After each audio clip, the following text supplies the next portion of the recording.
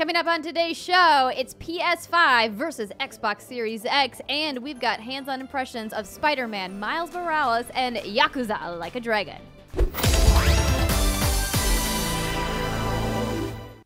Like a dragon.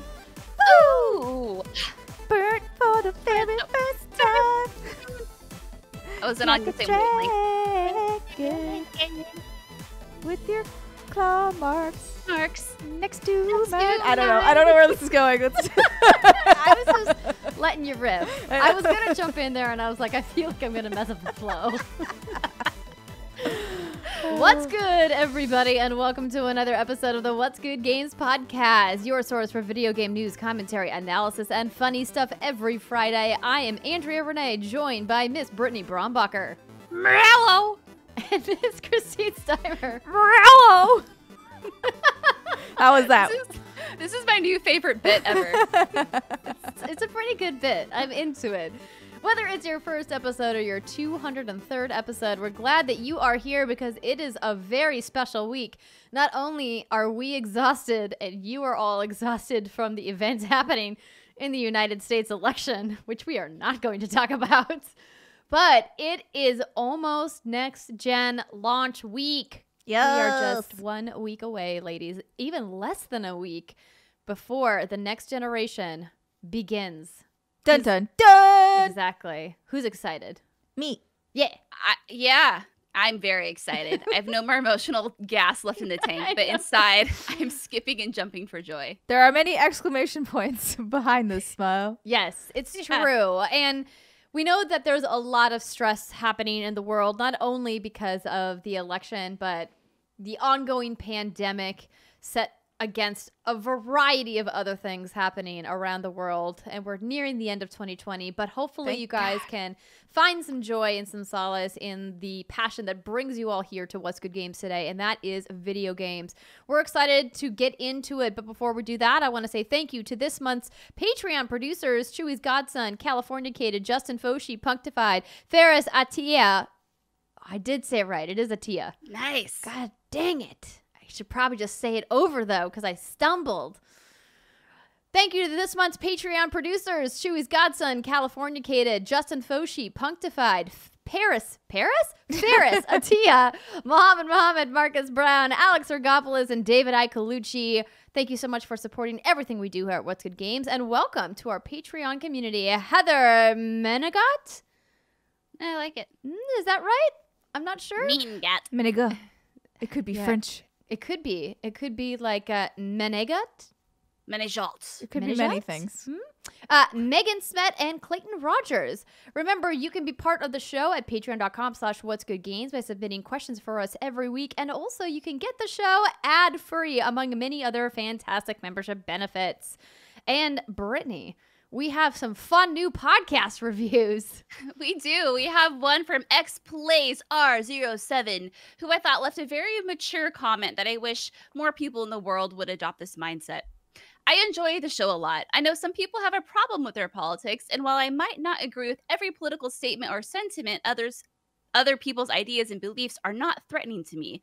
As an adult, I'm always open to new views and opinions, and at the end of the day, I'll make up my own mind. I like that. Golf claps. Yes. Yeah, I thought that was very nice. And then, on the other side of the spectrum, we got Bombs2416, who said, originally, I listened to your podcast to put me to sleep. Well, I guess that's worth it. People pay good money for those relaxing apps. Take of that what you will, but you managed to wear me down, and I listen religiously every week for the top shelf banter and content. Thank you. I mean, We'll take it. Sure. We'll take it. Like, did you get confused in the App Store? You took a wrong turn at the relaxing apps and found our podcast to fall asleep to. You're like, I was looking for meditation music, but you know, What's Good Games it's close enough. that instead. Yeah. Thanks, friends. Thank you.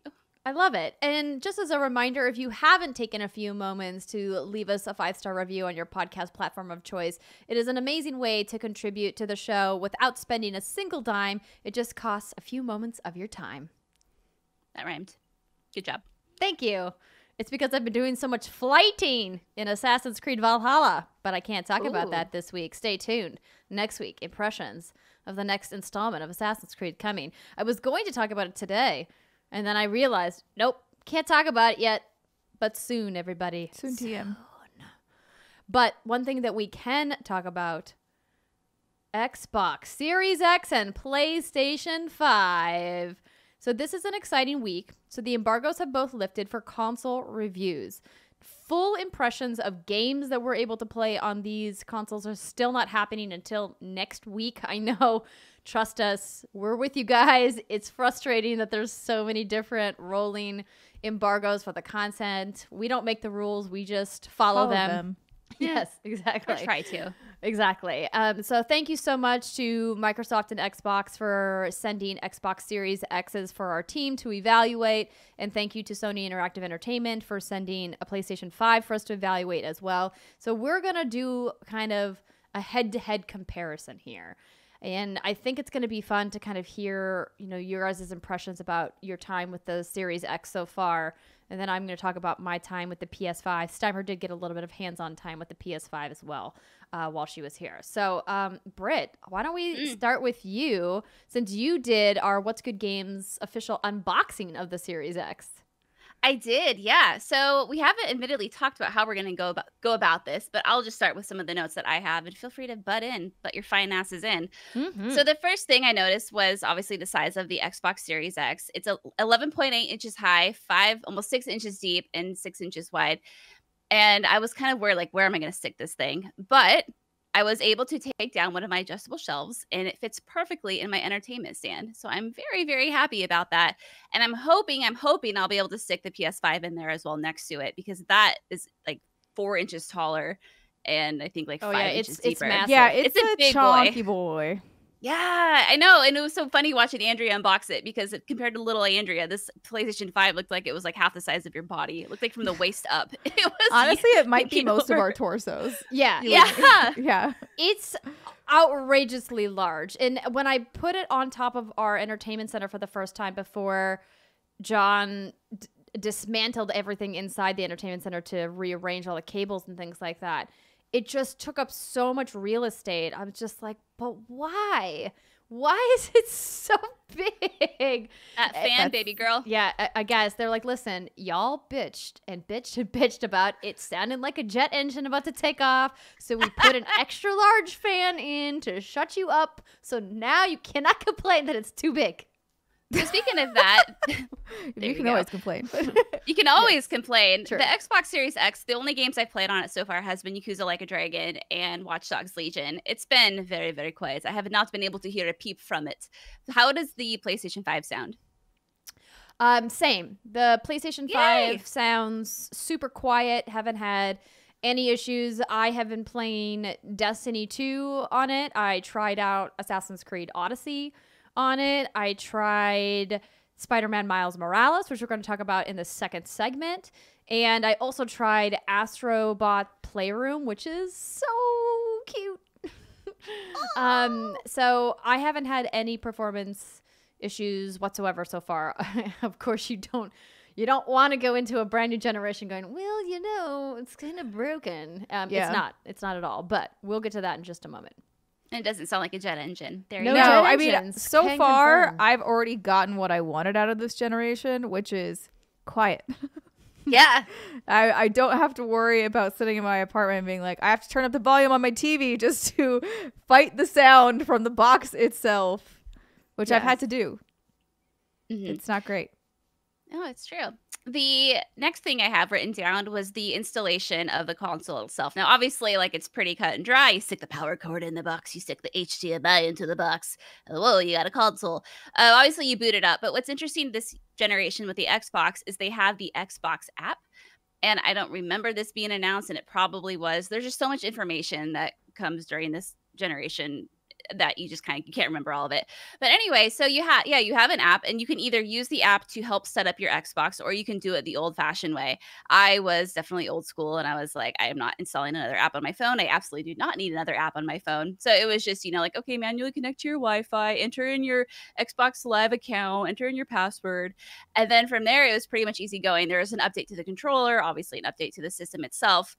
And what's nice too, and what I really appreciate, is that if you do have a last generation Xbox, I'm sure PlayStation does the same sort of thing, you can transfer over 100 of your settings over. So like your privacy settings, for example, will transfer over. So you don't have to go through the console and reconfigure all of those, which was really nice. And I did appreciate that as well.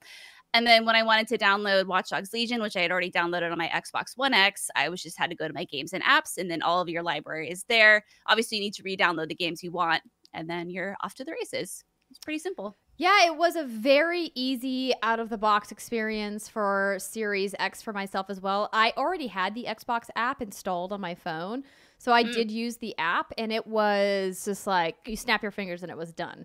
Nice. The auto-importing of your settings was a really nice feature that Xbox added, and I think the thing that really stuck with me is that it didn't feel like it was laborious in the way that setting up Xbox One was the very first time. I remember the whole calibration I had to do, which felt like it took a really long time when I set Xbox One up at the very beginning of the generation, but also it's mostly because we had the Kinect to wrestle with. Oh. If y'all remember that Xbox One launched with a mandatory Kinect.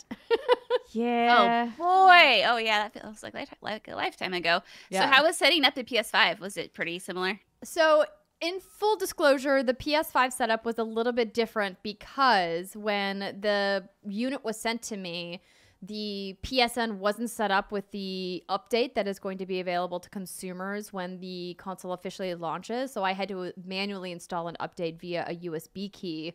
And that is just not going to be what players have to do. Right. They're going to turn on their console for the first time and go through setup like they would any new PlayStation device. And so I just want to, make sure that people know that the experience I had is not going to be the experience you had. But other than me having to go through that one extra step, like it was super easy. I think for me, the biggest difference between the two experiences I had is that once I had my Xbox set up, it didn't feel a lot different. And I'll go into that in just a second. Yeah. The PlayStation 5 felt like that like glittery, sparkly eye, like, oh my God, it's new. It it's has like shiny. a new coat of paint on it. Yeah. They like buffed it out. They put a little wax on her. Yes, exactly, Steimer. I mean, there's a new animation. The system sounds are new, and the new UI is really, really beautiful. Like the way that they updated it, it looks pretty, and it feels like a new generation. It feels like a new piece of hardware. Yeah. Whereas Xbox Series X felt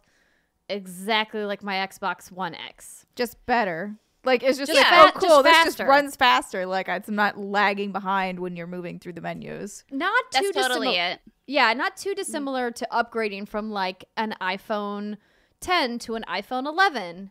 Yeah. It's, like when yeah. you turn your iPhone on, the home screen is literally the same. Yeah. It just moves a little faster and the camera's nicer, right? But overall, like the performance improvements you get with Xbox Series X are really the driving factor and the difference between the experience you have on Xbox One X. Now, I was mentioning to Steimer earlier that I think the difference for somebody who has the base model Xbox One or even just a standard Xbox One versus a a One S or a One X going to Series S or Series X is going to be very different. Yeah, I think the performance and the look and feel Well, it's like the older iPhone you have, right? to like the newer one. And you're like, oh my God, this is amazing. Exactly. It's night and day. But yeah, I feel like it just reminded me too of how much I kind of still really wish that Microsoft would overhaul its UI better. Like I know they have overhauled it, but like in my opinion, they haven't made it better. I'm just I mean, this still feels cluttered to me. It still feels a little bit not intuitive. I still feel like there's too much like hitting my eye when I was looking at it. too much stimulation. Yeah, so It for is, those of you listening, the Xbox Series X UI is the same update that got pushed to the Xbox One consoles, right? So it's literally the same. And I was doing some side-by-side comparisons, and like Steimer said, like the leg is so much better. Booting up the store, checking out games, doing a search, like you don't have that leg anymore, and that's the shiny coat of paint. I would say the UI, it's kind of interesting because to access everything now you have to like scroll down. And then you just have like vertical. These tabs. Yeah, it's vertical. But when you do bit it up, I mean, which takes like 0.2 seconds, everything that you need is there, right? It's like, okay, here's your game. You can pin things to your homepage. So if you only like want a specific amount of things, you don't have to worry about scrolling to find it. It's all there. But yeah, some of it does feel kind of cluttered. And so maybe another overhaul will be coming in the Just future. a quick round, a quick edit, please. Yeah, I think that. think giving people the ability to customize their homepage, like you customize your desktop on your PC, would be nice. Like the idea you that can. Yeah, I mean, well, you can customize it, but I mean, you can't really remove things that you don't want to see, right? Like I don't. Well, because like the store button and some of the promotional stuff that they do on the homepage, I'm like, if there was a way for me to like turn that off, that would be great. Yeah, I think it is really a lot. I fucking hate seeing the ads. If I'm an Xbox Live Gold member and all this shit, get that shit off. Remove my ads. Be like the ad-free tier on Patreon. Yeah, I honestly don't think that that's that much to ask. I think if you're an Xbox, Game Pass Ultimate subscriber and you have like their top tier subscription, you're paying for Live and for the Premium Pass, you've bought your right into not seeing promoted games and promoted ads from Microsoft, even if it's just Microsoft content. I don't care. Like, I pay you guys a lot of money for this system. I don't want to be served ads for games that I'm probably not interested in. Now, both consoles, I believe, have personalized data settings. There's a lot more fine-tuning of how both Microsoft and Sony are using your personal data this generation because of all of the different laws that have been enacted around the world since the last generation launched, right? And so there is that to consider. You can turn on personalized, content if you want, but I opted to just not send my data, which I'm sure a lot of people do. Some people are like, man, I don't care. But that's going to be your personal choice. Now, this is, again, just a small thing, but I'm with you, Brittany, in the sense that it looks identical. It feels identical because it is identical. It is identical. Yeah, it's the same, basically the same OS, right? Yes. Yeah. That said, I didn't have any problems at all booting up games once they were downloaded and installed and having my save data sync very fluidly. Something that I was talking about online with Jackie Collins for another show was about, she had asked, what's the difference between uploading my save data between PS4 to PS5 and Xbox One to Series X. And I said, well, Xbox, as a lot of you know, has automatic cloud backups, whereas PS5 does not. And that's because PS5 has that tied to your PlayStation Plus subscription. And quite frankly, if you have automatic updates, I had my cloud storage maxed out quite quickly. And so I had to turn them on manually. And so I only have specific games set to do auto uploads. Yes. But both consoles felt really seamless. I remember when we spoke last week, Brittany, you had said, oh, I already just unplugged my Xbox One. Like it's yeah, I mean, I don't know why you would need to go backwards. We had a good time, Xbox One, goodbye. And I was like, oh, I don't think I'm quite ready to do that yet. But now that I've been playing on the two new consoles, I'm like, I guess I don't have a reason to go back, because the cross-gen compatibility so far has been really excellent. Yeah. There is no need for it. And yeah, there was an interesting note I saw from Alana, from something that I hadn't really considered before. And she was saying, if you are in a position where you're getting these new consoles and you're looking to, offload the old ones, think about donating them to your local children's hospital. And I was like, oh, that's a really nice sentiment. Something I never actually thought about doing before. Mm-hmm. Yeah. Oh, yeah. I saw Greg Miller is also donating a couple of his consoles as well. Certainly something that is an amazing option. I know there's a lot of people out there that are trading in their consoles to be able to offset the cost of upgrading and feel confident knowing that you're going, as long as you have your save data backed up on a USB stick, just because it's always good to keep a copy of your backups. Being able to re-download your games is a very simple process on both consoles, and both systems make importing your save data in the cloud, if that's the way you choose to do it, or, plugging in a USB stick works as well. Very simple. I did not have any problems when I brought down my cloud saves from Assassin's Creed Odyssey, and then I transferred my save from Watch Dogs Legion from Xbox One to Series X. It's actually kind of nice because it kind of forces you to spring clean. It's like, okay, do I really need to re-download all these games? It's like, nah. Just move on. It's fine. But they're there if you need them later, and that's the good point. It's like, just let them live in the lovely. You got a picture of it. You got the title screen in your little manage games app. Just leave it there. You can look at it for nostalgia, but otherwise, like, yeah. I re-downloaded Beyond Good and Evil though. Oh, nice. I saw that because I was like, I want to play this again. I've played this in a long time. I wonder how it'll run, to be honest, because I remember trying to play that on my 360? Xbox One? I don't remember when, but it was at the obviously the original. And I don't remember why. I definitely stopped playing because I think there were audio issues or something with it where it was like cutting out sound. That sounds right. That game is old. It is old. It's very old. How is the controller though? I'm like dying to know. I was just gonna ask you that. So I was thinking we would move on into controller land next because I think that's another similar area where the PlayStation 5 feels so much different, and then the Xbox One kind of felt the same. Yeah, so the Xbox Series X controller looks almost identical. The key difference being that they have swapped out the D-pad for the modified D-pad that we see in the Elite controller.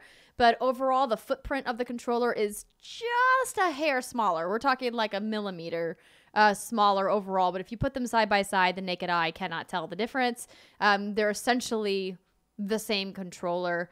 Like any new controller, the buttons felt good. I mean, it feels like a nice brand new Xbox One controller, but it's Xbox Series X. So nothing really to report for me as far as the Xbox Series X controller. Brittany? Well, oh yes, I have a few things to report. So like like you said, it's a little bit smaller, and because it was designed for people, to be more comfortable with folks with smaller hands. And I will say, it's very comfortable, very nice, and the triggers and the bumpers are a little bit more rounded, and there is like this little grip on the underside of the handles that kind of extends onto the triggers a little bit into the buttons.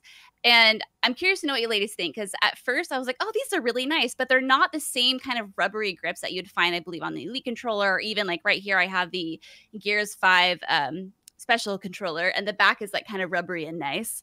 The ones on the Xbox Series X are kind of plasticky, and like, this is gonna sound really weird, but I sometimes have really sensitive hands, and so I think at this point I could take or leave those little bumps. Like, they don't feel pleasing all the time. Sometimes they're kind of like scratchy or itchy. Yeah, textures on something that you're holding for so many consecutive hours in some play sessions is absolutely something to be considered, and something I'm going to talk about with the DualSense in just a second. And then obviously there's the new share button, which is cool, but I haven't really been able to use it because apparently they don't want me sharing photos of Yakuza just yet. Not yet. Unfortunately, some of those network features we're not going to be able to talk about today because they're just not turned on yet, but we'll have more impressions once the consoles officially launch, of course. Yeah, but I mean, other than that, like, I like the controller. I mean, it's not a huge jump from this Xbox One X to the Xbox Series X. I will say I do feel like it's a little bit more comfortable, a little bit more pleasing to hold, but I just like those grips on the back. I wish I could like kind of take them off. It's not too bad, but you can't really take them off. Just get some sandpaper and start filing that shit down. Like sand that shit down. Yeah. I'm sure that'll go over well. Nothing bad will happen. Please don't sandpaper your controllers. No. I would not recommend that. Go for the rustic look. But yeah, I'm with you. I think that like overall it's a nice controller. No complaints. Now, going back to the PS5 controller, specifically the DualSense, I think Sony really did a great job of taking that idea of we really want to innovate this generation and do something different. And just like the UI, how it's shiny and new, the controller is shiny and new, it feels a lot different. It feels like a very different upgrade than what the DualShock 3 had to the DualShock 4. And that was obviously a very good upgrade. I think we all can agree the DualShock 4 is probably the best Sony controller that they've ever created. The DualSense is doing something very different. So I do like that the way that they changed the light bar. So previously the light bar had a pretty obvious and sometimes very obtrusive light that projected from the front of the controller, and it was used in the beginning for certain games with that were using the eye tracking camera and the motion controllers. There was a bunch of like technical specifications that you could use that light bar for, in addition to just customizing the color depending on what developers want to do with it. Yep. I like how they have really made it a subtle change. So now there's just a light outline around where the touchpad is. Yay. So instead of having like a spotlight like a on mega your controller, where it just like reflects back to you in your television. Yeah. Yeah. Real. Oh, that's great. Yeah, so I really like that. So that's absolutely going to help with battery time. I know that there's a setting where you can dim the light on your light bar on your PS4 now, but having this be much more subtle, I think, is great. The touchpad is bigger, and I like that it has more surface area. I really loved the innovation of the touchpad in the DualShock 4, and I think that we're going to see more developers continue to utilize the touchpad on the PlayStation console to do really cool gameplay stuff. I think we've seen a variety of games do really interesting things with it, and I'm looking forward to seeing what developers do. But the real difference to me so far in the controller has been the way that they've changed haptic feedback and rumble. And I know that they've talked about it in videos, and it was a big thing talking about haptic feedback when Mark Cerny did his big, very nerdy technical speech earlier in the year, where he mostly talked about yeah, exactly, about 3D audio, which we'll get to in just a second. But the haptic feedback is really something you have to feel to believe. It's kind of like VR in that sense, that you don't really understand what it does gameplay wise until you feel it. Now, part of me is very excited about this, and Steimer got to experience a little bit of it when we were playing through Astrobot Playroom. And then part of me is like, I don't know if I like that, though. Because on one hand, I'm like, ooh, this is really cool. And then on the other hand, I'm like, ooh, I feel like I don't like this in certain specifications of the use of it. So, for example, in the Playroom, in Astrobot Playroom, there is a section where you are shooting little arrows. And the way that you pull back on the trigger to kind of pull the arrow back on the string, you can feel the tightness increase the longer you hold the trigger down in the haptic feedback on the controller. So it does really give that kind of immersive gameplay feeling of I really feel like I'm pulling the string on this arrow back, even though I'm just literally pushing a button down on a controller. And I thought that that was a really cool touch, and how they're going to implement that in games going forward, I think will be interesting. But then there was a moment where there was like an explosion where I set something on fire. It was in Spider-Man Miles Morales, actually. And it gave me a really intense shockwave of rumble through the controller, which actually set off weird nerve endings in my hands that made me tingle in an uncomfortable way. Oh, that's bizarre. No shit. Yes, your nerves going. I literally dropped the controller and was like, I don't like that. Yeah, no, she did. Oh, I was there. no. I can attest. And I was like, are you okay? And you were like, the controller made me feel weird things. Yes, I hated it. That's crazy. So from what you've played so far, because there's an option, I know, to shut that off. Do you think you'll keep it on? I think it really depends on the game. I think that in certain games, it's going to be, I think, a really nice, fun, immersive feature. And then in other games, I don't know. It's like, I don't want to turn haptic feedback and rumble off completely just for specific sensations. But I hope that developers are going to be cognizant of how that's going to affect players once the DualSense gets into the hands of millions of gamers and they're able to get candid feedback, on the Reddits and what have you, of how people feel about it. Because I think overall it's a really cool piece of technology, and the way that they've incorporated rumble and haptic feedback into the buttons and triggers and the microphone in the controller, which is an ease of use for accessibility and things like that. I think they're doing a lot of really cool tech things, but I think it all comes down to, balance and making sure that developers aren't doing weird things with it. Because, as you mentioned, Brittany, sometimes I have sensitive hands, and I don't like my hands to feel things when I play games that I don't want to feel. I think there's also like a fatigue issue probably at some point. If you're Yes. playing a game for X amount of hours, like, do you really need a rumble every time you do a thing? Oh, Nintendo's the worst at that. Yes, Like, they wanna make- are. Yeah. Oh, man. I turned it off on my Switch. I was just like, nope, Same. we're done. We're Yeah, done. Same. I don't- Trying to I sit think in a I turned it off doctor's immediately. office sounds like you're smuggling a vibrator in your pocket or some shit. Not good. I swear it's not me. It's my video game console. It's a very expensive vibrator. Because I know Nintendo was touting their 3D, what they call it, 3D Rumble is what it was. And there was that example of like the ice cubes falling down the Joy-Con, and I feel like there's ice cubes in there. So I know like you're only two people. So cool. But do you Literally. see this becoming like a staple for gaming going forward to include this kind of feature in a controller? Or do you think it's like a fun little gimmick? That's a great question. I honestly don't know because I think that Rumble has been in controllers now for the last 3 generations as a standard feature. But what they're doing with haptic feedback specifically, I think is really innovative and is something that, quite frankly, console gamers have a leg up on PC gamers about. You know, PC gamers are constantly like bragging about the, you know, input speed using a mouse versus using, you know, sticks. And there's nobody's denying that, you know, a keyboard is a very utilitarian device for playing games, but you can't get the experience that I had with haptic feedback and Rumble in the DualSense with the mouse and keyboard. And I think that's I'm trying to imagine like next year seeing a Rumble keyboard.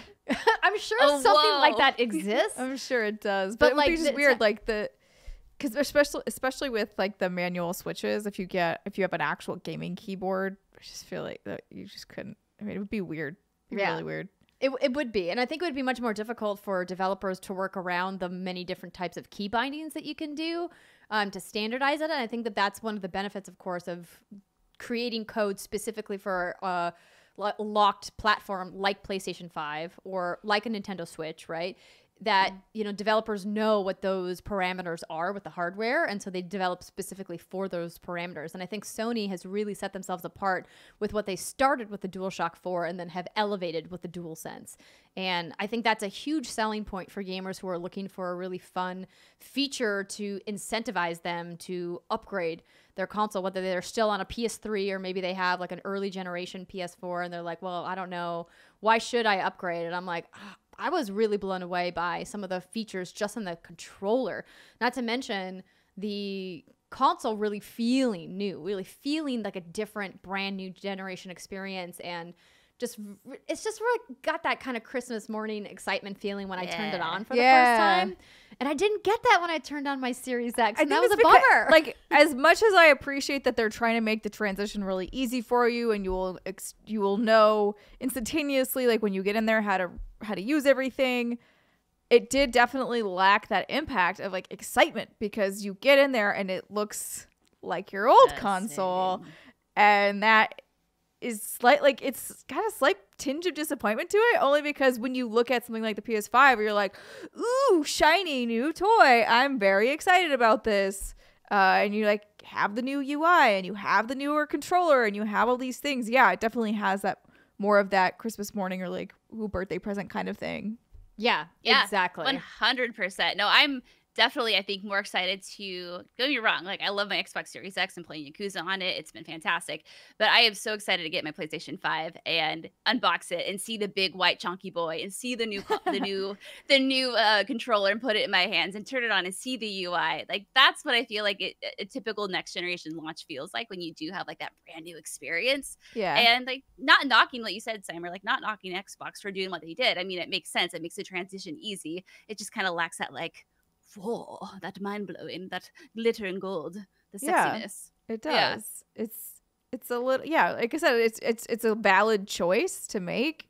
It just, when you like want new shiny thing sort of feelings and you don't get that, that's like where you're like, oh, what like, yeah, I'm with you. And I do want to touch on some of the audio stuff. So 3D audio is another big selling point for the platform, for PlayStation, for PS5. As I mentioned earlier in the year, Mark Cerny talked a lot about ear molds and talking about people's ears and audio and a bunch of things that really went over a lot of our heads. But I can't tell you the moment of like pure, unadulterated joy that I had when I turned on Destiny 2 and ran around the tower on the PS5 for the first time and heard things in the tower that I had never heard before. Oh. And I wasn't using the Pulse 3D headset, the Sony proprietary headset. I was just using my regular Logitech G733 headset that I'd plugged in and, you know, worked great. But like the way that they were moving audio around in the headset was just different in a way that I can't quite articulate. But I just sat there and was like, wait a minute, why is it? I was like, gosh, it sounds so cool. It sounds so different. I was like, but I've played this game so many times for so many hours that why have I never heard it like this before? And it really comes back to that there's a lot of onboard processing that's happening on the PlayStation 5 with the hardware that they specifically tuned for the audio in video games because they wanted that to be a really big experience for gamers to have in this next generation. And that really kind of plays into this total immersion experience that they're really pushing with the console that leads with the haptic feedback and the rumble and the controller, and then of course with the audio. And once again, on display in Astrobot Playroom, which of course is the standard piece of software that comes with every PlayStation 5. Everybody who owns a PlayStation 5 gets to try the Playroom, and it's so fun. And just like hearing all of the way that they throw sound around inside your headphones is just like that. It's just like, it's magical. It just feels magical in a way that you want a next generation to feel. And I just like, it was giddy. It was so cool. And it was just Destiny. I play and listen to Destiny all the time, but like the guns sounded different. The sound effects of the sparrow sounded different. Even the loading sounds going in and out of the different planets sounded different. Like, and I know that they haven't even pushed the update for Destiny yet. This is just the backwards compatibility version of Destiny 2 that I was playing. It wasn't the updated for next-gen launch, and Bungie has already said that all of their improvements that they're doing for PS5 and Series X aren't going live until December 8th. And so this is just the base game that I'm guessing PC players are getting. I don't know how PC audio is and the way that the drivers work. I guess it largely depends on your audio setup in your driver and your CPU and GPU setup on your PC. But yeah. Again, it comes down to the ease of use for consoles, of how I didn't have to do anything different. I literally just turned it on and downloaded Destiny. You just needed to give that chonky boy a home somewhere on your media console. Yeah, just had to literally drill holes in the back of my media console to run the cables to the right place and get enough airflow. We bought, so I should say John, this is John's big project, bought exhaust fans that he mounted onto the back of our entertainment center, drilled custom holes, mounted exhaust fans like on a PC case. John and I lifted that thing to make in and out of the house so that he could drill holes into it. Exactly. It was a whole thing that happened. You do what you gotta do. I did my exercise for the day. Yeah. Rearrange your whole house. But I think that's an awesome example, Andrea, because if anyone would know the sounds of Destiny, it's definitely you. And 3D audio is something, again, like the haptic feedback, where I think it sounds cool on paper and like someone can talk about ear molds so your ear falls off or whatever. But until you actually experience it yourself, hopefully not. That would be a bad dysfunctional ear mold that I would not recommend putting in. Anywho, that's great. I'm very excited. You're excited. I'm really excited about that too. I did order the headset. I don't remember what the actual name of it's called. The Pulse 3D headset. Pulse 3D headset. I did order that. I'm excited to try that one out. We do have a question from Gabe Hewitt, patreon.com/what'sgoodgames, who asks, can you speak to the loading times of either system yet? I'm curious if any of you play the same game on different systems and experience any difference in load times. Thank you for the insight. I can actually, because I tested PS5 load times in Destiny 2 alongside Fireteam members that were playing on PS4. So to confirm, you can crossplay with people in Destiny specifically. I don't know what it is for every other multiplayer game. So if you have clanmates like I do that aren't upgrading this fall and you want to still be able to play with them, PS5 can play with PS4. My friend, Solid Snake Ocelot, friend of the show, has a SSD installed inside his PS4. I know that there are some enterprising gamers who took that extra step. We essentially would load in at the exact same time because now I have an SSD installed because it's standard on every PlayStation 5.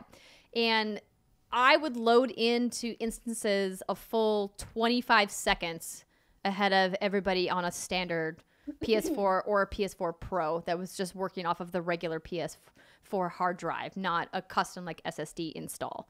So, I mean, to me, that's like a pretty big chunk of time to be waiting inside of an instance for your friends, particularly in multiplayer when you're just like at a black screen. Yeah. Just waiting for everybody to load in. I will say the download times, unfortunately, did not improve because that's still bottlenecked by the PlayStation Network, which I'm hoping that they upgrade soon.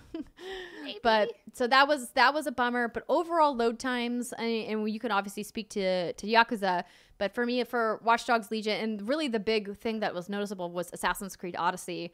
When I would fast travel before, when I was playing on PlayStation 4, it would hang quite a bit, sometimes 30 seconds or more, up to 60 seconds, depending on, if I was moving to a very different part of the world and a lot of assets had to load in. Here, we're talking a couple seconds, 3 to 5 seconds load time. Oh, it's so nice. So, it's one of the improvements that I'm the most excited about, I think, with this next generation is the load times. Yeah, and like Yakuza, they're so quick I can't even read the tooltips, which kind of like annoys me. I wish like unloading. They're like, oh wait, we didn't think about this. Now that the consoles load so much, no one will be able to read our tips. Right? Seriously, exactly. Yeah, because the game came out in Japan earlier this year before the new consoles, right? So now they're like, oh. So what they just need to do is make a little press A to continue, and then like you can go on your bad self. So I tried a game out on Xbox as well, and I tried Outward, which was one of my favorite games that I played in the last few years. And as much as I love this game, it's a small little team and the loading screens have just like sucked. So I tried it with this one. So on the Xbox One X, it took 43 seconds to load a save. On the Xbox Series X, it only took 14 seconds. And then booting up a game took 25 seconds on the Xbox Series X, and on the Xbox One X, it took almost a minute.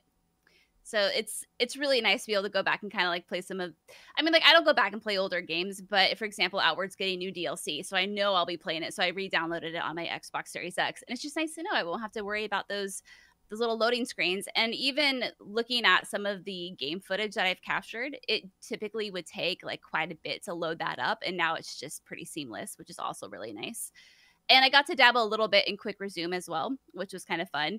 It's just, if you're playing one game, I just push the little Xbox button and then I can go back to another game just instantly. I know we've seen this before, so it's not like I don't have to deep dive into what this is, but it is nice, especially if you're someone who, like Andrea and Steimer, you like to play games with other people sometimes. Sometimes that's true. We do. It's true. You're in your little single player game, and then you just push the little button, and then blammo, you're back in your multiplayer game, socializing with people. It's nice. For Miles Morales, okay, I wasn't as good as either of you. I did not take notes. Like I didn't do a timer, so I have no idea what the loading times actually are. But I will definitely just say, like, even when starting at my PlayStation, getting it over to the application, clicking on that, like waiting for that to pop up and load, waiting for it to get to the loading screen where I can even like hit go. Then waiting for it to load my save and get into the world, like all of that. And then I did that on her console on the PS5 here. It was just like done. Like you're just in it. I was like, oh my God, this is incredible. And I actually stopped playing Miles Morales on PS4 because I was like, no. I feel like I want to play this I want to finish this game on PS5. And I'll talk more about that game later in the show. Nice. Yeah, it's exciting. Yeah, it's great. I think that's what a lot of people are really looking forward to is the performance time. Now, it's been challenging to really do an accurate deep dive in performance inside the game because, as we mentioned, a lot of the games that we're playing don't have their final day 1 patches or day 0 patches for when the consoles go live. So we'll have more impressions on that next week. And of course, you'll be able to play them for yourselves if you were able to snag a pre-order and you have yours being delivered next week. But I also encourage you to seek out people who specialize in this. We talk about them all the time, but Digital Foundry is a great place to go if you want to really get the nitty-gritty details in the way that frame rates are different, boot times, all of that. They have a lot of side-by-side comparison videos for both of the consoles, so they're probably going to be a better source for highly technical information when it comes to side-by-side performance.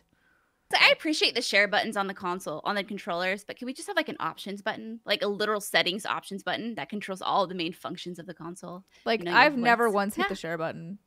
I'm like all those things. I'm like, no, this is not what I don't need this button to exist on my controller. I've hit it a lot by accident. Yeah, and I'm like, I just wish it was another button. Like, I'm not gonna lie, like I wish it did anything else. Like, can you let me program it to do anything else? Because it's just a dead button for me. It's just chilling there. Like, I don't want to fucking share anything. Are you kidding me? Like, why? No. Yeah, it would. I'm not that person. in consoles of old, like that used to just be like the start button, right? Like the start menu. Yeah. Like, can we not just go back to the days where that button is just the default? Like when I hit this, I'm going to go directly to the settings of the game I'm in. Or the settings of the console. Like, is that but now it's like that an impossible the options? Is it the touchpad? Is it triangle? Like, which one is it? And Back in our day, children, we had 4 buttons. There were We less had buttons. we had a D-pad, we had a start, select, and we had 4 Two. buttons and 2 on the top. Or 2, like you want to go way, way back. Yeah, you want to go way back. Or if you want to go way back to Atari, you had like a little waggle, little. Don't ever put that on the internet. I love you guys. I'm totally gonna get that. 100% gonna get God damn that. it, Brittany. Social media. Yeah, let's share that. Let's hit the share button on that little that little nugget right there. There you go. I'm into it. For now, that's going to probably be our thoughts on the consoles. Like I mentioned, we're going to have additional thoughts next week once we can kind of deep dive once a lot of these patches and all of the different functionality is live. There were specific sections of the Xbox Series X UI and specific sections of the PlayStation 5 UI that were not fully operational at the time of shooting the podcast, but they should be by the time we shoot the podcast next week. So, because it's gonna be launch week. Woo! We're here. It's November, y'all. Oh my god. What is time? Yeah. What is time, man? And maybe by next week we'll know who the president's going to be. Now that's Who like could I was say? thinking that. I was like, yeah, could November say? launch period. Like, I mean, I get it. November's the hot time to release your consoles, but why do you have to fucking do it? The embargo the week of the election. Why? Please. It's almost like they didn't know that there was going to be an election that week. I mean, who would have known? It's not like we've ever had an election before in November. You know? It's true. Yeah. Well, enough about that. Right now, we're going to take our first break of the show. When we come back, Brittany is finally going to spill the beans about Yakuza, and Steimer has a lot to say about Spider-Man. Hold on, Stick I have with a us. question. Yes. Uh-huh. Spill the beans. Where did that come from? Like, when did someone have like a can Not of what beans? I thought you were gonna say. No, You but know think what? about it. How about on the break, we'll look it up, and when we come back, we will tell you the story. Think of where about it. Spill the beans comes from. Stick with us, everybody. We'll be right back. She doesn't want to hear it. They're like, we are outroing now. I definitely do. I'm actually curious now. I'll find out. Okay, you look it up while I do the announcement.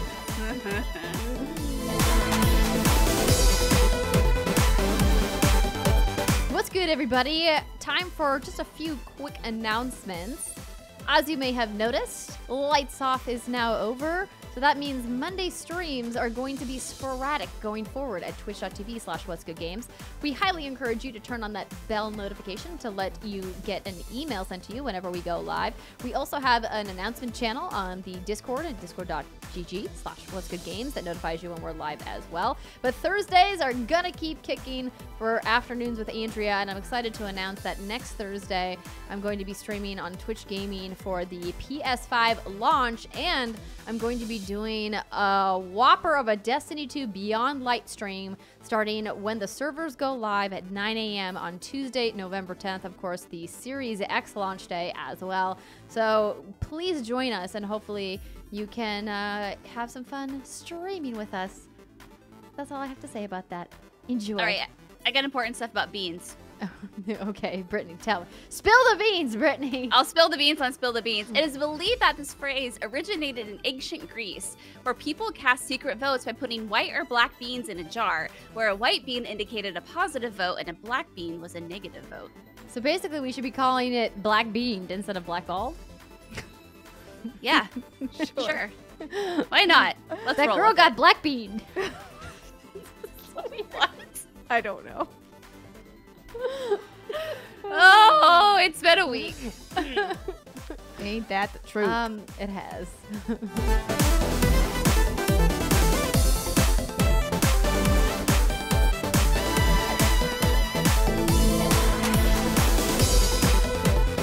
Welcome back, everybody. It is the second segment of the What's Good Games podcast, and this is where we talk about what we've been playing. And this week it's brought to you by patreon.com/whatsgoodgames, where you can support everything we do with a variety of membership tiers. I thought Britt was going to say something, but she was just adjusting her microphone. Yeah. You like getting a really cool postcard sent to you. Or maybe you like watching our happy hour stream where we take your questions. Or potentially you just don't want to hear ads on the show. So you are a Epic member or above. Regardless of what your reason is, if you want to support What's Good Games, you can do so by pledging at patreon.com/whatsgoodgames. The first game that we're going to talk about today is one that is highly anticipated for PlayStation fans. That's right, Spider-Man Miles Morales. So Steimer, Yeah. you've sunk a decent amount of time in with the game. I have dabbled. I've played like 2 hours. Yeah. Just dipped my toes in the water. And I we had played to kind some of that. Split up.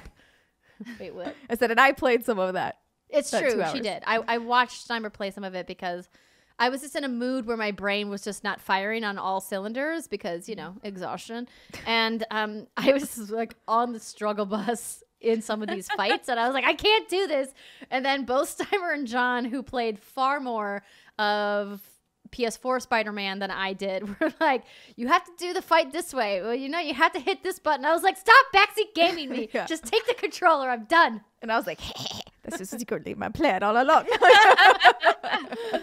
But let's talk about your experience with Spider-Man Miles Morales. Yeah, so I was a really big fan of the original Spider-Man on PS4. Loved what they did with Peter Parker. Loved that story. Loved just swinging around Manhattan.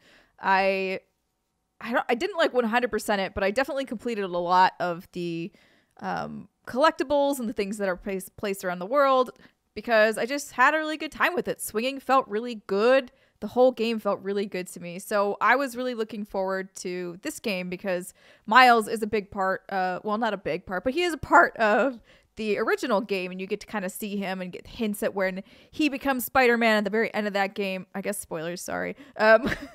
Oops. He also becomes Spider-Man, in case you've never heard of this before. I don't and think I've been that's living a under a rock. spoiler. It's not a spoiler. I mean, it's a comic Miles book Morales. thing. It's literally called Spider-Man Miles Morales. I know. So- Also, actually, I would like to interject here and say thank you, Sony, for providing me a code for this, because obviously there's no way I could have played this game really without your help. So thanks. So Miles Morales is all dedicated, obviously, as it sounds, on Miles. This is more of an expansion. So think a little bit more along the lines of First Light, which was like a million years ago because infamous. Oh, yeah. I really loved First Light, Infamous. though. Gosh. But like, just think of it as like a slightly beefed up expansion versus an entirely new game, and you'll be okay with your expectation setting.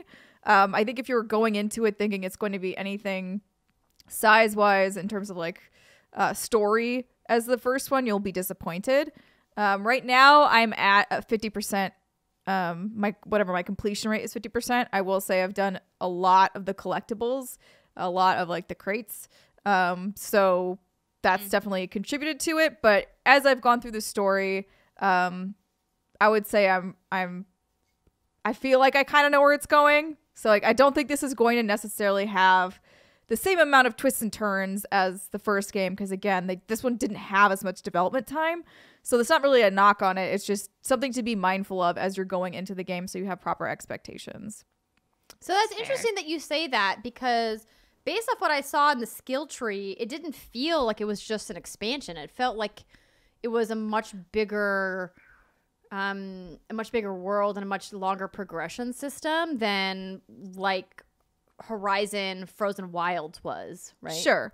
Yeah, they definitely make this game, or whatever you want to call it, beefed It's up a game. DLC. This is like, but in terms of like qualifying how much or how little or whatever, not a full retail game is kind of what I mean there. It really does feel different in the sense that Miles has its own style, which I really, really like. I would argue Miles is way more fun to play than Peter Parker. Ooh. So in the original Spider-Man with Peter, you basically rely a lot more on gadgets. Peter has 8 gadgets on the skill tree wheel because Peter doesn't like his spider powers are like a little bit more generic than Miles. Miles has more interesting powers. So now you have things like his bioelectricity, which again, if you've seen even oh my god, Into the Spider-Verse, I almost blanked on the name of that movie. You'll know like a little bit more about his powers. But he has bioelectricity. And he also can go invisible, which is like fucking awesome. I don't know. I really, really love that. So going invisible is boss. Yeah, it's great. So what they basically have done, again, PS4 OG Peter Parker Spider-Man, a lot of those skill trees were really padded out with basic moves that you would need. So when you leveled up in that Spider-Man, you would get like 6 skill points each time you leveled up and blah, blah, blah. And like you would have to unlock really basic shit like being able to pull a gun out from somebody. And so what they've kind of done is they've refined it a little bit here in Miles Morales. You only really get 1 skill point per level now, but the skill trees he has are much smaller and are much more like impactful on your powers. So like there's basically what they call Venom is his bioelectricity power. They have that as one, and then they have a stealth or camouflage one, and then they have one that is kind of more beefing up your more basic stuff. So it really does feel like they've edited a little bit here, which I appreciate. Another element. Oh, sorry, what? I'll say Steimer loves a good editing. I do love a good edit. And I actually, the part that they made much better is in, again, PS4 Spider-Man, I keep calling it PS4 Spider-Man, but this one also is playable on PS4, so I'm confusing myself with that. In Peter Parker Spider-Man, you had like so many different kinds of tokens, right? You had like backpack tokens and crime tokens and like all these things. And each one, well, you needed to get a certain amount of each one in order to unlock a certain suit or unlock a power or do a thing. Here they've really streamlined it. So let me look at my note because I've already forgotten the names. So you only have 3 things that you would need in this game. You have your skill points, which again are just tied to leveling up. There's nothing really you can do there. Then you have activity tokens, which are from everything, or tech parts. So an activity token you would get from completing side missions, you would get from using one of the collectibles in the world, you could get from not completing crimes, but like taking down crimes, doing the crime quests rather. Doing crime. Do not do crimes as Spider-Man. It will be bad. The spider police will come to get you. But like those are, so it's simplified. You don't have to worry too much about, oh, I need to go chase down like 15 more of these backpacks around the world. There are no backpacks here, but you know what I mean? Like that kind of collectible in order to get this amount of tokens. It's just go do stuff. You will get the activity tokens. If you want tech points, you have another type of thing you have to do for that. And that's it. So to me, that felt much, much better. It just feels like way cleaner. And speaking of tech, so Miles does have some gadgets. He has 4. Like I said, Peter had 8. But part of that is balanced because otherwise I think Miles would feel way too OP if he had 8 gadgets and had his Venom powers and had stealth. So he really has like web shooters. He has sort of a trip mine sort of situation. He has holobots, holograms, and he has a gravity well. So he's got a whole lot of different tools. Obviously, you don't unlock all of those at the same time. They happen as you progress throughout the story. So you won't be like super OP Spider-Man to start with. But that was the one thing I've really liked seeing so far is Miles, just similar to Peter, very kind of uncertain, really wants to do good, really wants to be a good superhero and do good in the world, but feels like sometimes they just can't quite nail it. And I always just find that is a really refreshing take on superheroes. It's better than like, whatever, I'm just the best and like, haha. The kind of cocky attitude that a superhero like Iron Man has, right? Yeah, exactly. I like the endearing nature of Miles. I also like that Miles is very in tune with his family. And you get to see a lot of that relationship with his mom. And obviously, if you played the first game, you will know like his dad dies in that game. So you get to kind of see the new family dynamic. So how they've changed it to make the map make sense, because he lived in Brooklyn before. He has now moved to Harlem. They basically take over their abuela's old apartment. She apparently moves to Puerto Rico to retire. Good for her. She's living the life. And so they just take over this apartment in Harlem. That's why you are basically on the same map as you were in the last game.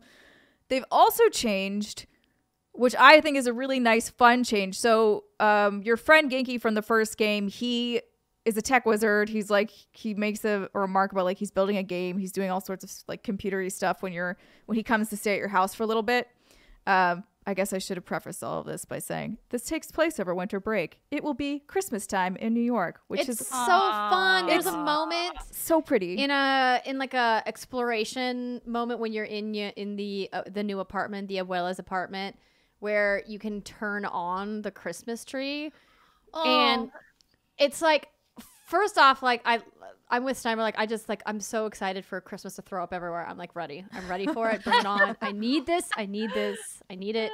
But like the moment where we saw the lighting effects inside the Christmas tree with the Christmas lights against the pine needles on the PlayStation 5 was just like yeah,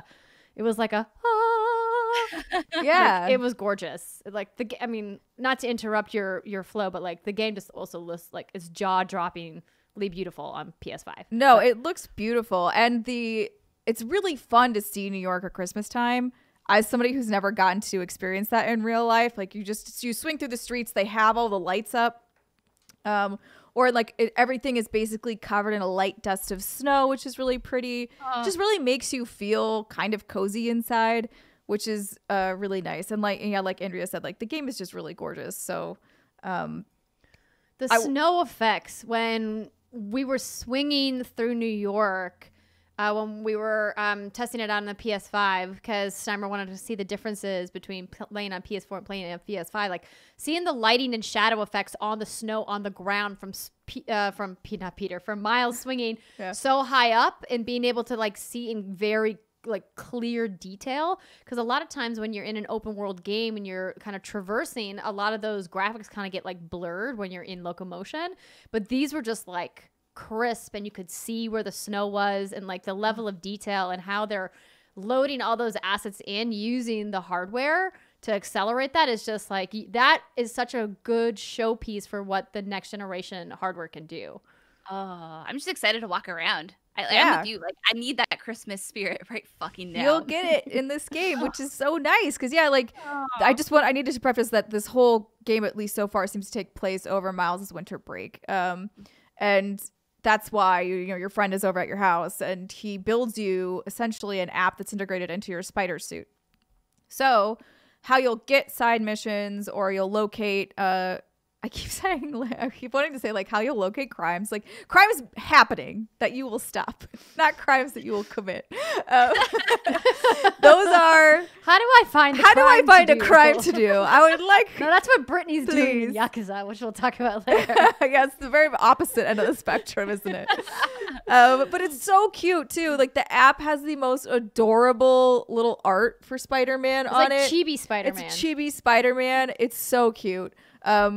And it's just like a really nice, easy way for you to look at all of your quests or all the things that you can do, or just swipe it away. And then that way the map isn't usually too cluttered. The only things that really will appear on your map are collectibles. There are some more hideout things that you can go clear, kind of similar to the first game. And then there are like a couple, the main mission will obviously show up, and then one of the major side missions will show up. But there's also like a bunch of other little side missions. They don't clutter on the map, and it's just if you select it on your phone app, then it will be like, here, it's over there, and you can just track it and go. So yeah. How do you feel about the map? Do you feel like it's a good size? Oh, it's perfect. I mean, again, like I really loved the first game because to me it was not overwhelming, and I felt like it was completable. Even if I didn't feel like doing it, I knew that it was not something that would be overwhelming to me, and I feel the same way here. Like I almost have collected, I think I only have like one or two more of the really like the easy type of collectibles, where it's sort of like the backpacks from last game. It's not a backpack, but I'm not gonna tell you what it is. And then they're like the thing where you get tech points. I almost have all of those too. And now, and I've like cleared through a couple of the excuse me, the enemy layers, and those are, I mean, God, I'm like doing perch takedowns left and right. I'm like, how many perch takedowns can I do? You are a spider web. You are a spider web. It's just like, it reminded me so much of what I loved about the first game. And then also when you get into that really brawly nature, I have so much more fun with the venom powers. Just being able to lightning punch people is rad. It's really fun. So what do you excited? Yeah. What do you think about the price point, knowing that this has been long compared and by some criticized for being an expansion, not a standalone game, at $49.99, do you think that the amount of content that you've played and the quality of the content that you've played is sufficient for what Sony is asking gamers to shell out for it? It's hard to say. I can't remember how much First Light was. I feel like First Light was like a 39. I'll double check, but I think you're right there. I feel like it's a little hard for me to say right now, only because I do want to see the way the full campaign plays out. Because right now, I do feel like the main campaign feels a little bit, I'm trying to think of like the best way, like predictable. Like I feel like I kind of know maybe where it's going to go, and maybe it'll take a twist that I do not see coming. I hope it does. But it also might just be kind of a predictable campaign. It might be a predictable-ish superhero story. And I still think it's a really fun world to like go around and get lost in. If you're a suit collector, the suits work essentially the same as they did in the last game. You'll unlock them and you'll get they each have their own powers that you can then unlock and mix and match and use depending on how you want to look. So whether or not it's worth $49.99, I think there's definitely a decent amount of content there, but I do feel like maybe it could have been $39.99. Like, I don't really know. I'm not great at pricing things, but but I think either way, I've really been enjoying it. I think especially because of this year, it's just joyful, which is nice. It's nice to, again, like see New York in a Christmas time that feels like a normal Christmas time. There's people walking around the streets. There's trees being lit. Like you have dinner with your family, right? Like there's just moments where you're like, oh, like little things that you just take for granted. And maybe this would not be very impactful if it was any other year. And I think that that's something that's hard to separate when you're really talking about something like this, because we have been basically in lockdown for so long that now looking at something like that, it just brings you a joy that you didn't necessarily, that it might not at any other time, or it might not have the same level of it. So if people are planning on getting a PS5, but they might not be able to get it right away, should they wait to play this game, or has your experience on PS4 been also good? It's fine on PlayStation 4. However, the thing that made me absolutely go, I don't want to play this anymore on PS4 was when I started playing on PS5 and it was quiet. Because my PlayStation, oh my God, it's working so hard. It's working so hard to make this game work.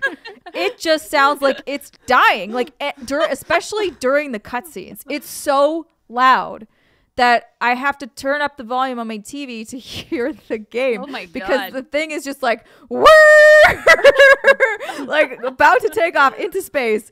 And I just like, I don't want to do it anymore. It's weird. I didn't accidentally, but I paused once in the middle of a cutscene because I wanted to go like wash my face or something. And just like listening to it, worrying. I was like, oh, I'm so sorry. I paused you in the middle of a cutscene. What was I thinking? It was just, so if you were already planning on getting a PS5, even if it needs to be a little bit later, I would say wait on it, especially because I do think it might be more fun to play this game when it's a little closer to Christmas time.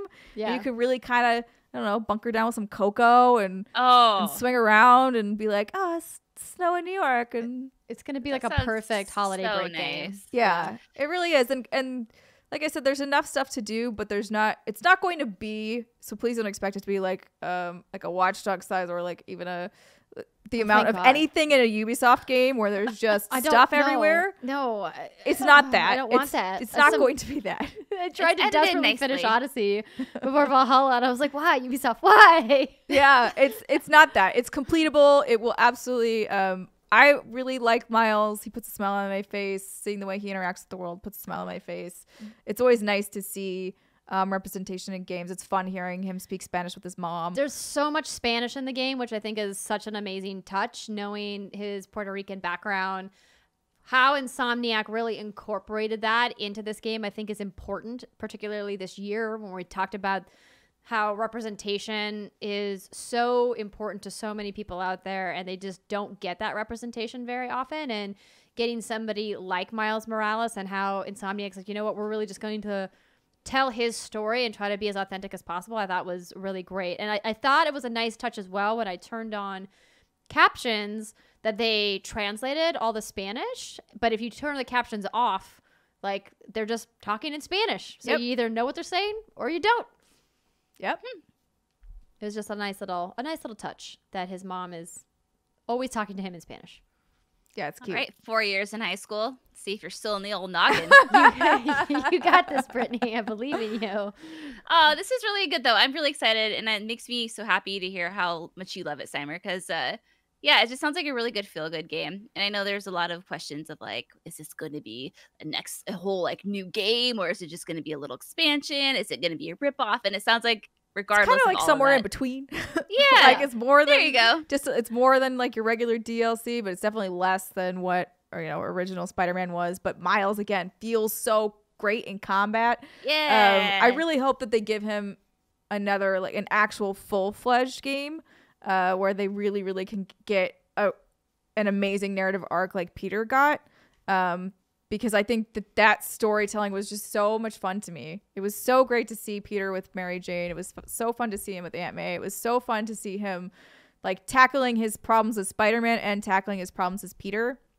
And you kind of get that a little bit here, but it's just condensed. Like, right? Like it's just so it has to be because of what the timelines that they had. And I know that there's people out there that are very upset that Miles Morales didn't get a full tentpole release like Peter Parker did, and you get to feel your feelings, but I think it actually was really smart for them to shorten the scope of this game so that it can be the showpiece for the launch of the PlayStation 5, because now Sony has this amazing, exclusive, gorgeous title that they can launch in holiday with a household name like Spider-Man that I think is going to absolutely help sell consoles. And like I was mentioning during our talk about the consoles with the 3D audio and the haptic feedback and the rumble in the controller, like you're going to get all of those really snazzy features when you play Spider-Man Miles Morales on PS5 that you're not going to get when you play it on PS4. And you're certainly not going to get a Spider-Man type experience that's exclusive to Xbox, right? And I think that that's something we've been talking about for a long time, that Series X just does not have that thing. And while I get that there's kind of like a lamenting moment of like, oh, we could have had so much more, I think like you said, Steimer, this lays the groundwork for now Insomniac to take some time and say, hey, we're going to hunker down and maybe they make something else, but maybe they, go dark for a while and say, we're going to make a really big next Spider-Man thing, and then Miles is going to play a bigger part in that. And so yeah, like Miles just basically gets another arc, and that's a much more Spider-Man PS4 style way, like, because I can't imagine like them building out a combat system that is as fun as it is with Miles and then just being like, and that was it, peace out, bye guys. Like, because it really is just so satisfying. And now I feel like I couldn't possibly go back and play. I mean, this maybe is a little snotty. I feel like I couldn't possibly go back and play as Peter, like with just his gadgets. But it's funny, and also like a really cute thing. So you have like training grounds there as well, which will unlock specific skills, and those are run by like hologram Peter, and it's just pretty funny to see a lot of those quips. So like you still do get a little bit of Peter in this game, which is nice. Best of both worlds. Yeah. Aww, I think they did a really nice job with it. Sounds like it's nice and edited, like you like it. Yes. Good job, Insomniac. You did it. You did the thing. All right, Brittany, the time has come. From the spider to the dragon. Let's go. Let me get up all my fucking notes. Oh, here we go. I'm so excited. This is a good day. This is a great day. Okay, so I am going to be talking about Yakuza Like a Dragon. So this is developed by Ryoga Gotoku. I always say that wrong, but I think I nailed it this time. Published by SEGA and actually released in Japan earlier this year in November of 2020. And we're just now getting the game over here in the West. And, localization is hard and it takes time. So there you go. We're finally getting it. So obviously, thank you, SEGA, for the review code. Thank you, Xbox, for the review code. And I'm about 30 hours in at this point, and I would say maybe like halfway through the story or so. I've been doing a lot of side stuff. And traditionally, Yakuza games are very long, beefy games. So like this isn't, if your panties are like, oh my God, 30 hours, it's like, that's very short for you, Yakuza game. I do anticipate I'll put another like 20 to 30 in. I will be keeping this spoiler free because I think there's a lot of charm and gems to be found in this game that are best discovered by yourself. So if you're new to Yakuza, this is essentially, think of it as like the 8th major installment in the franchise. You have Yakuza 0 through 6, which follows the same cast of characters more or less and the same setting. And then this is like a brand new start to Yakuza, and you do not have to have played any of the other games to get what's happening. But if you have played them, there'll be some fun Easter eggs and some returning characters that will you'll get a kick out of them. So Yakuza Like a Dragon, the plot follows Kasuga Ichiban, and if you've played the other games, it takes place around the beginning of Yakuza 1, and around that time, Ichiban takes the fall for a Tojo clan member for a crime that he didn't commit. They're like, yo, you're a grunt. Take the fall for this crime. He's like, okay, cool. I just want to please you and make you happy.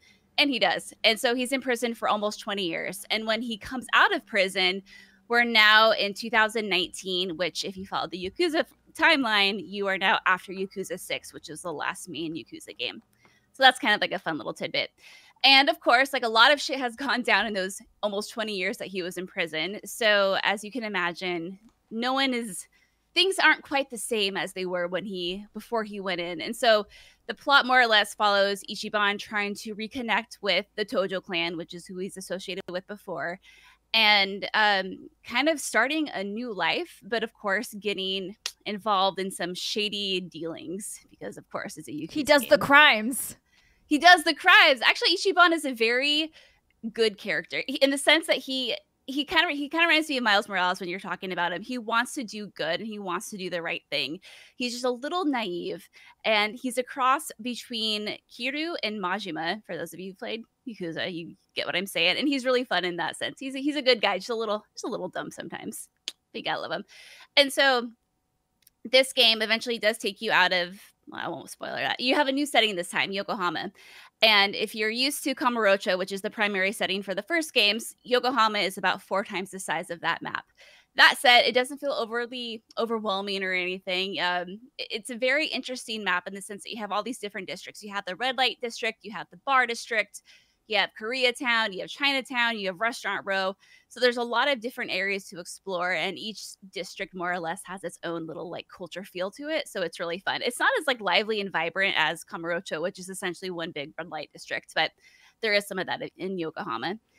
And where other games follow like where the other Yakuza games have followed the nitty gritty, like criminal underworld of the Yakuza, one of the changes that this one has is it more or less follows like a civilian lifestyle at first, and you're kind of like, oh, this is really interesting because it's not something you'd expect from Yakuza, like a man trying to start his life anew. It's like, oh, well, where are all my Tojo clans? Where's the Omni Alliance? Where are all these like gangsters and whatnot? And yeah, it's a little different in that sense. So I just want to set some expectations.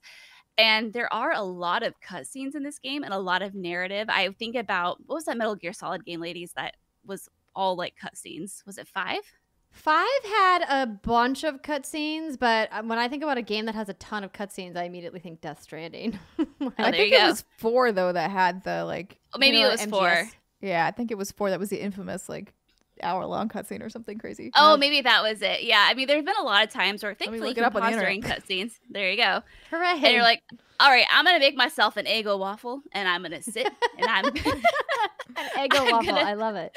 I'm gonna enjoy this movie playing out in front of me. And so I feel like in that sense, it's a lot more cinematic than other Yakuza games as well, which is like isn't a bad thing. They're all really well done and animated. But the biggest change to the Yakuza Like a Dragon is obviously this game has been given like a JRPG makeover, which I believe RGG Studios teased it as an April Fool's joke, but then it was like, actually, no, like this is actually what this game is. It is almost like a JRPG. And the reason for that is Ichiban is obsessed with Dragon Quest, you know, the JRPG. Mm-hmm. And so therefore he sees everything through the lens of being a hero. He sees everything through the lens of being a JRPG. So now, like, with that in mind, like, you would think, what? Because Yakuza is typically an action brawler, but it actually works. So you notice this, one of the biggest changes with this that comes along with it is you now have a party of characters that you travel around with.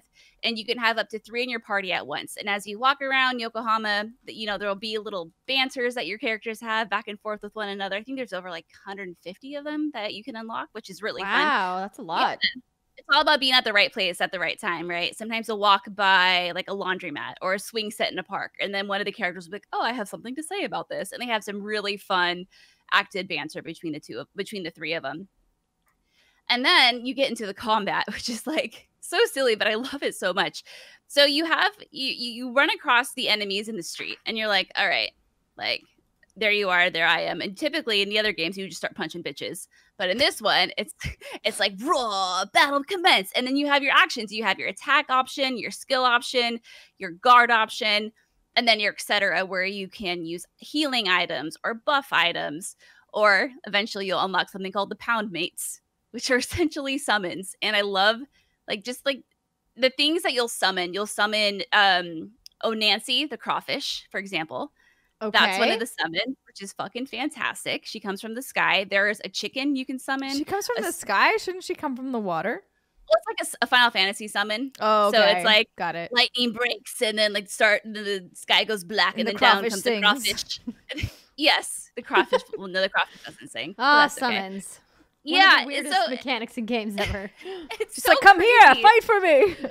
Oh my god. So yeah, you'll unlock this thing called Pound Mates, and essentially, yeah, that's your summon mechanic. It's funny, to unlock Pound Mates, you have to do a quest called A Trip to Pound Town. Of Amazing. course. Amazing. How very Yakuza. Oh my god, Town. it's so good. And then it's fun too because in like JRPGs, you have all these classes you can choose from. And what's fun about them is your characters outside of battle, they'll be wearing their classical attire. Like you can't really change that. But depending on what class you're in, when battle commences, your characters will change into attire that fits that class. So for example, right now, Ichiban in my game is a host. And so, host from like a host club in Japan. And so he's wearing like this really snazzy suit, and his weapon is a bottle of champagne. And so he like sprays enemies with it. He like hits people with it. You can be a chef class and you wear like a silly chef hat and then you smack people with like spatulas and whatnot. The female characters have some fun classes too, like an idol, like a pop star. You can be a hostess from a hostess club, or you can be a night queen, which essentially means you're just wearing all leather and you're like a dominatrix. And you smack Ooh. people with whips and That you can like sounds step fun. on them. Yeah, no, it's so silly, but it's so good. That's what's so interesting about it is, and I think that's why it works, is it's because it retains that Yakuza charm and that silliness, but in a turn-based mode. And I've had a lot of questions from people asking like, well, I don't like turn-based. Will I like this? And I'm like, I think you will, because it feels so much like Yakuza still, but obviously like now it's kind of a JRPG in some sense. But again, it goes together. Yeah, watching the battles in what we are some of the trailers that we've been watching now, it's just I'm like looking at it and like you can't help but smile because it's just so ridiculous, but in such a lovely way. It is, yeah. Like it's just so fun, and it does make you smile, and it does make you laugh. Like he just smashes a cake into somebody's face. How amazing is that that's how you take somebody down? And this is one of the this is one of the classes right now, and she can tell she's doing one of her special moves. No, it's so great. And that's kind of been the thing about the Yakuza. It's always the long-standing joke is Yakuza is a gritty crime drama, but then you'll see silly photos and whatnot of like this kind of stuff, and you're like, how do these two things go together? But they go together so well, and they just did such a great job. And the look at this is the chef. I know, example. the chef. Yeah. I mean, honestly, the sprinkle of the pepper is my favorite part. Really good. Pepper, and there's so many classes you can choose from. I would say like at least 10 for the male characters. I know you have about 5 or 6 for the female, maybe 5 for the female characters. And you can change. Look how good this is. You can change between them at will. You just have to go to a certain location within the game, and then you can be like, yo, I want to change my class. And then with classes, you get a whole new set of obviously skills, because it wouldn't make much sense, if like the host was sprinkling pepper on people. That's like the chef's thing. Right. Yeah. The other thing that's really great about the Yakuza series that's back is just the wide variety of side stuff to do. And like I mentioned earlier, like I've just been doing so much side stuff, probably like I would say a third of my playtime has just been doing the side activities. And so you have a fun business management sim, which I realize probably doesn't sound that much fun on paper, but think of it as like probably think of it as like there was a hostess, a cabaret management sim, and some of the other games as well. And it's just a really fun way to make money. And then as you progress, you unlock some certain skills, like you can smack people with big wads of cash, and it's actually a really powerful move. There's racing. There's a mini quest system called Part-Time Hero, which is essentially like a whole bunch of little mini quests you can do that will net you money and new opportunities to do other things. And then like one of the silliest things is the Sujimon, which is supposed to be a playoff of Pokemon. And you find this random dude in a dojo, and he's wearing like a white lab coat like Professor Oak. And he's like, hello, like, I want you to help me fill out my Sujidex, like the Pokedex.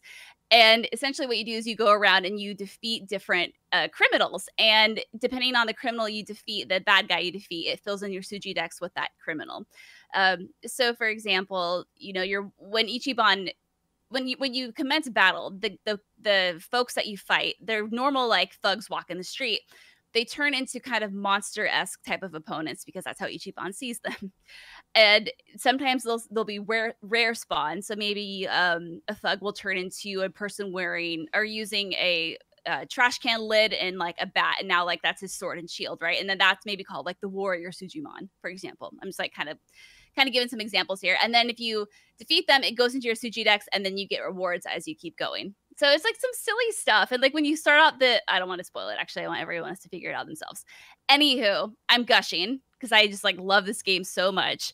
I will say though, it did take a while to like truly hook me. And I think that's because I played all 7 games back to back to back earlier this year. And because I fell in love with the characters and the settings. And so then to kind of take a game that felt very Yakuza-like, but not with the characters that I'd come to know and love, it was kind of hard to like fall in love with them. I'm sorry, I wasn't laughing at you. I was laughing at the chicken shooting a ping pong ball out of its butt. Oh yeah. That's it. That's the egg. And sometimes it'll heal you or it'll restore your magic power. That's a summon. It's so excellent. Yeah. So again, like it's just really fun. And I would say if you're a diehard Yakuza fan, like just keep an open mind because it can be kind of jarring at first. You be playing this game, but not have your Majima and your Kiru around. And there's the crawfish Nancy, you know, and getting that typical relationship that you're accustomed with them. But I will say, like, just keep an open mind and they will grow on you and you will learn to love it. And something else I really do love about this game is it's very open-minded in the sense that you have a lot of interaction with the homeless community in the game. And Ichiban, for example, was raised in a soapland, which is essentially a brothel. And so he's very compassionate towards sex workers. And so you come across a lot of characters in this game who are trying to, you know, be rude or be discriminate against the homeless or discriminate against sex workers. And the game takes a stance and it's like, no, fuck you. Turns out you're the asshole. And I'm going to tell you exactly why. And so in that sense, like I'm still kind of early on with the story, but I really do appreciate that they're doing that. Cause like, it's like, yeah, like how often do you see games where it almost feels like they almost go out of their way, but not in a bad way to humanize and to make you feel like, oh yeah, people who don't have an open mind with this stuff are the real assholes here. And so it's just nice in that sense. But anyhow, I'm gushing. I'm done gushing now. Any questions from the panel? Yeah, you can gush as much as you want, Britt. We know how much you love Yakuza, and you've been waiting for this game all year for it to arrive. I think what would be interesting, and you've obviously answered this question on social media, but because we will inevitably have somebody in the comments ask it again, if somebody wanted to jump into the Yakuza franchise with Like a Dragon, do you think that they're going to be lost, or do you think that the game is going to be accessible to people without them having played anything from the franchise before? Yeah, you could definitely hop into it without knowing anything. Like I said earlier, like if you have played the other games, there's gonna be some fun Easter eggs and characters that are gonna reappear that you'd be like, I know what that's from, and you'll get a good chuckle out of it. But otherwise, like you won't know any different, and it won't prevent you from enjoying the game as much as someone who has seen those things. So you can definitely hop in. I still would recommend playing Yakuza 0 first because, like, but that's just me being biased. But yeah, I mean, if Yakuza Like a Dragon has your interest, and I've seen a lot of folks saying like, hey, I really like Persona, would I like Yakuza like a dragon? And I think that's an interesting question. And I would say, like, yeah, I think you would. Just know that, you know, while I think Persona is very like anime-y in the way that it presents itself and whatnot, Yakuza is more realistic and it is much more mature. But obviously, as you've seen and I've talked about, it's silly as hell. So there's a little balance there. Persona is realistic in a lot of ways. I mean, obviously it has bizarro monsters, but a lot of the other real world stories are very grounded. So I actually think that they probably do have a similarity there. Like there's an element of groundedness to it, but also an element of just wacky fantasy. No, that's a good point. Let me clarify. I mean more realistic in the sense that it takes place in a huge city and it looks much more... And not a high school? Not a high school, right. And there's... You're saying high school's not real? Yeah, high school's not real. But no, like Steimer said, and I said, like, I think there is a lot of crossover here, and I think you could enjoy it a lot. I still haven't finished it. I'm really excited to see where the story goes. I spent about 6 hours yesterday just doing the business management system because of all the election coverage, and I was really stressed, and it was great. And it is just one of those feel-good games that you can really get lost in, and I think it's super immersive, and the characters really do grow on you, and you really feel connected to them, and you are rooting for them. And in that sense, like, you just never know where this game's going to go. Like, one minute it's all super serious, and the next, like I said, you're saving a crawfish named Nancy so you can summon her later in battle. Yeah, it's just bonkers. And I think it is a feel-good game. Not so much in the, like Steimer was talking about with Miles Morales, but in a different sense. Do you have any specific thoughts on how it ran on the Series X in particular, or did you not really notice much of a difference knowing that this is more of a port? So, yeah, I haven't played on any other system, just to clarify. It's only been on the Series X, and it looks great. I mean, it's definitely the best-looking Yakuza game we've seen. It doesn't have, like, that photorealism that, let's say, Watch Dogs Legion has, because that's just not the art style they're going for. Yeah. So, and more or less, I haven't had any issues. I did have a few. I have had this weird bug, and I'm assuming this will be patched before it goes live. I mean, I'm hoping. But it's if I'm playing a game and my controller, if I'm playing Yakuza and my game disconnects because I step away for too long and the controller turns off, as it does, and you go back to boot it up, about 7 out of 10 times, the audio won't work anymore in the game. Which is like kind of a weird thing. So I have to force quit the game and then boot it back up. And even then, sometimes it won't work. Sometimes I have to restart the Xbox. And that only happens, like I said, if I step away for too long. I also had a weird issue where my save data, even though it was in the system, wasn't registering on the title screen. And I panicked because at that point I was like 25 hours in. Yeah, that's a reasonable panic. That was a panic. But I think that could have been because Xbox was pushing some quick resume updates. Because, yeah, that could have been what that was. In that weird pre-launch phase. Yeah. That weird pre-launch phase. Hard to tell what's real and what's not. But it came back after a good old restart. Like good. I do have a couple questions here from our patrons at patreon.com/what'sgoodgames. One Mitch Crescent asks, how is Like a Dragon's new side and supporting characters in the party? Mostly it seems like there have been promos around the main character, but are the rest of the party just as fun? By the way, I just started Yakuza 0 last week and having a blast. Yay! Become one of us. Yeah, so obviously Ichiban is like the star of the show. He's definitely the one, I think, with the biggest personality, and that's obviously intentional. But the other characters, once you get to know them, yeah, they're very entertaining and very fun, and they're each all very different. And there is a lot of, I said, that in-game banter that's written, so you really do get a fun piece of or some good insight into like who they are outside of their cutscenes. And the cutscenes are like really great too, like I said. And you really do get to be like, okay, this is this character. I know what I can expect from them. This is this character. I know what I can expect from them. And they all have their own little side stories. And I didn't talk about this, but there is it's like a bonding system in the sense that after you spend enough time with those characters in battle, or maybe you take them out to eat somewhere, their affection will grow towards you, and then it'll cap. And the only way to break past that cap is to go to your hideout at a bar and have like a fun little cutscene with them. And then you'll learn about like their backstories and what's currently troubling them. And that's a fun way. It's a fun character development mechanic. And it's not like we haven't seen that before in a game. But again, in the Yakuza game, like that's pretty new. I will say overall that I think there were some growing pains associated with taking a Yakuza game and kind of, like I said, given a JRPG makeover. I don't blame RGG Studios for wanting to try something new. Like, all they've really done is Yakuza, and it's all been more or less the same. But, you know, for example, there's some dungeon crawling in this game. And essentially what that is you're in these and I've only come across 2 of these, but it was enough. There's these underground tunnels, and you go from it's like 4 levels.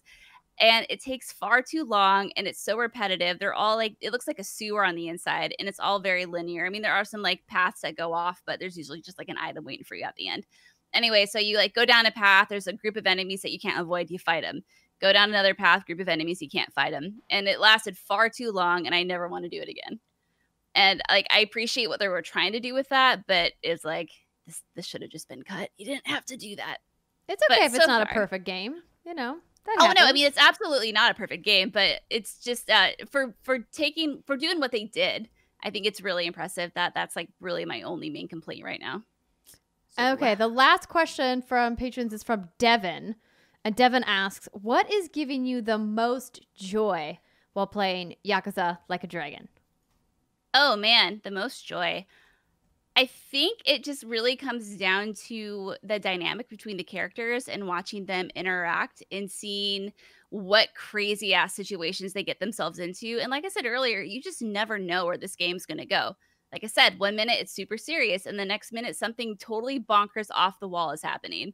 And I think it's that air of mystery that I think I get a lot of joy in. But yeah, it's just a fun little game to play right now, especially with all the shit that's going on. It's just like, oh, like, this is a fun world. This is a better world right now than the one we live in. And it's silly, and it doesn't take itself too seriously. Well, that's great. I think anything that is bringing you joy, no matter how weird and wacky it is, how many crawfish are involved on screen at a time, is a good thing. And I think we're going to be spoiled as gamers with an embarrassment of riches of choice this fall. I mean, we have been this year. There's been a phenomenal amount of games that have been just a joy to play. But I'm glad that you finally get your Yakuza fix and that you're going to keep playing. And I'm sure we'll hear more about it in future shows. Oh, you will. I'm sorry. I mean, sorry, not sorry, but you Don't be sorry. We're prepared for this. It's like how you two are prepared that next week I'm going to have to talk about Destiny. It's going to have to happen. It's been so long. Listen, it's been a while since I've taken a deep dive. It has. I wasn't being sarcastic. It has been. It's going to be like the good old times. We're really going to be like, what year is it? Is it 2014? Are we at the right launch? That was Vanilla Destiny. All right. Well, Britt, thank you for that report on Yakuza. Thank you to everybody who wrote in questions. We are excited to talk more about the next-gen consoles, and we hope that you guys enjoyed the show. On Monday, we're going to be joined by a special guest. Kayla Jouet from Uppercut is going to be on What's Good Games Live with us, and then Alana Pierce is returning to What's Good Games for the Friday show. We're very excited to have both of them. It's going to be great. Until then, enjoy your weekend. Hopefully you can get some rest and recover from all the candy you ate last weekend, and prepare. Console launch is imminent. All right, that's it for us. Bye, everybody.